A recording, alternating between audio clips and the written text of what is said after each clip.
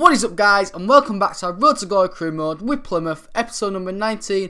And first up, we have got Southend in a sim game away at their ground. But, you know, this episode is just obviously games again. It's actually getting quite near deadline day. Sorry, not deadline day, but the transfer window. I think at the end of this episode, we'll have one more game, and then that will be it. So, obviously, next episode will be the transfer window, and we'll be making some more transfers. But anyway, we won Southend 3-0. Then I decided to sim the Sunderland game. Now, should I maybe played that? Maybe so. Obviously, Sunderland, I think, have one of the better teams in this league. But as I was at home, I decided to sim it instead. And now thinking back on it, I maybe should have played it because I only got a draw, and I thought I could have maybe won them. But yeah, that's how the cookie crumbles, as they'd say in you know that film. Can't remember what it was. But anyway, on to the episode. It was against Burnley in our first playable game of the episode. But first up, as you see, I did offer Borthwick Jackson a contract. Now, you know, obviously he's on loan. He's on a 2-year loan. I bought him when we was in League 2 January. So obviously his loan is running out in January. So, you know, I'm trying to kind of secure a deal for him, and you'll see after this game if we do or not. But anyway, it was against Burnley, and actually we are top and Burnley are second at the moment. But going into half time, really, just before, I came down the wing. Osborne, he shoots, Heaton saves it. For some reason, their defender misses the ball completely, and you know, our main man Hebe Murphy at the moment actually puts the ball in the back of the net. So, you know, good goal there, really. Unlucky for Osborne not to score. You know, he did a good run there, took on a few players, but the main thing is we got the goal in the end, and that actually put us up 1-0 against, you know, a really good team in Burnley, who, like I said, is second in the league. So I think at the moment we were 6 points above them. So if we could win this match, we'd be 9, and, you know, it would have given us a bit of a really good lead, and, you know, it took a bit of pressure on us, really, because obviously we wouldn't keep after playing so well. Don't get me wrong, we have to keep winning games, because that's what you have to do if you want to win the league. But, you know, obviously the pressure wouldn't have been really on us. It would have been on them more to kind of catch up with us. But anyway, second half now, we came unlucky there. Got a goal cleared off the line. Again, Hebe Murphy thought he should have really scored there. We had some good chances. To be fair, Burnley didn't really give us a lot of kind of, you know, worry. We was quite capable with attack, and as you see, Hebe Murphy does make it 2-0. He grabs his second on the game, grabs our second, and you know, puts us up into a good lead. And I've basically won us the match. So, you know, really good goal there, off the post and in, beat Heaton, and just, you know, fantastic goal. And as you see, he gets his 11th goal of the season, which is pretty impressive, really, and wins us the game. To be fair, we had a few chances in this game. It could have been a lot more than 2-0. As you see here, friggin' Judge, I don't know how he missed that chance, but, you know, it's just one of those things. It could have been about 5-0. I mean, don't get me wrong, Burnley had about 2 or 3, but not as good as our chances. But the main thing is we won the match, and we get another 3 points and go even more up the table than them. But anyway, as you see, Borthwick Jackson declines his contract, says he doesn't want to relocate, and you know, I kind of accepted it now. I've done it a lot in past in FIFA 16 on career modes, and it's just the same old story. They don't want to relocate, and, you know, it's just a glitch in FIFA, obviously, what you can't really sort out. They'll just have to try and do it obviously next year. But it's just annoying, really, because now if I want to go back in for him, I'd have to pay like 1 million coins, when in fact I was only have to pay 300k. That's what the deal was agreed at his end of his loan.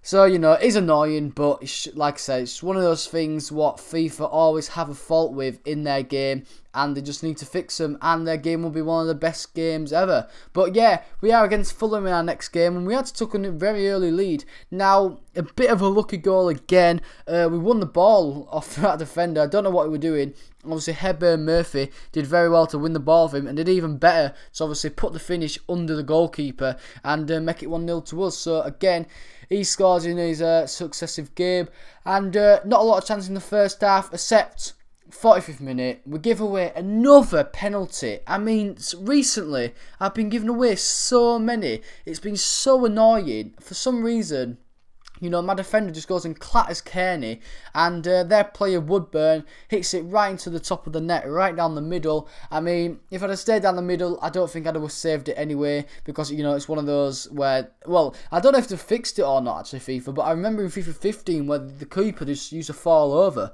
But, yeah, I don't know if they fixed it or not, but because you don't really see a lot of players going down the middle anymore, kind of in that top of the roof of the net. But yeah, that Woodburn guy gets his second goal the year of the season, and obviously it was 1-1 going into half time. But we came out the blocks very fast into second half. Hepburn Murphy, that guy again, scoring another goal. I mean, he's on form. I mean, talk about Will Griggs on fire. Hepburn Murphy's on more fire than him. Fire everywhere. I mean, that's an impressive goal, that, you know, goalkeeper no chance.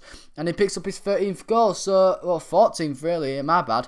But yeah, he's doing very, very well. And to say he's still only really young, you know, he's not even that high rated either. He's 70 rated, which is just fantastic. But, you know, this celebration didn't really last for long. Fulham came down the wing straight away with Tom Kearney. They crossed it in. Woodburn was unmarked. And, you know, when the cross came in, I could just tell it was going to be a goal. And, you know, it was. So, you know, we was leading both times and we let in a goal both times. So, you know, it is obviously going to finish in a draw this match, which is a bit frustrating. Don't get me wrong, we had one more chance here. Hepburn Murphy, who's on form, and he missed. Well, he didn't miss. The goalkeeper saved it. I mean, you should be scoring that. That was easy, and then both of his other two goals.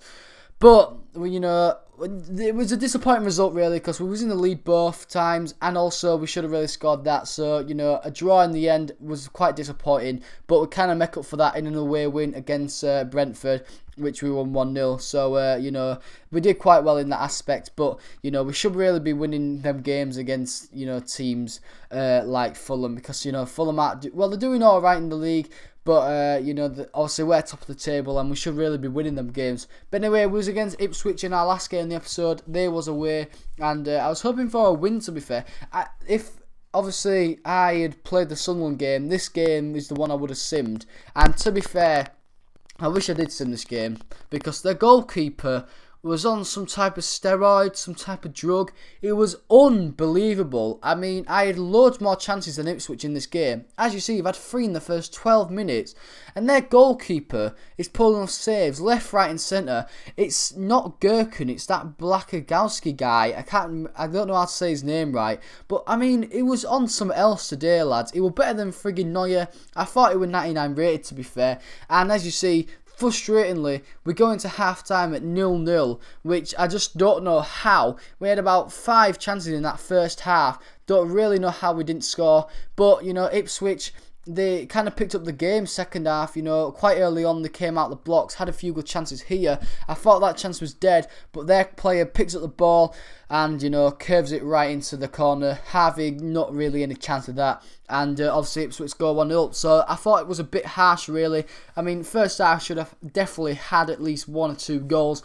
If it weren't for their goalkeeper, he would have definitely been in the lead by a few. But, you know, Ipswich was putting on the pressure in the, you know, quite early on in the second half, and you could say they deserve a goal, because, you know, I didn't really show anything. I wasn't defending well, and just, you know, they kind of finished me off, really. But anyway, we you know, we had a few chances in the second half, quite late on after the Ipswich goal. You know, this one was the best one, Devante Cole, goalkeeper again pulling off another great save, but in the end we lose the game. I'm not really angry with that. I'm just more frustrated at how the goalkeeper saved every frigging shot. But, you know, that's just one of those things in FIFA what you can't do anything about. But anyway, guys, hope you enjoyed the episode. If you have, please hit the like button, subscribe if you are new, and guys, I'll be seeing you later. Peace!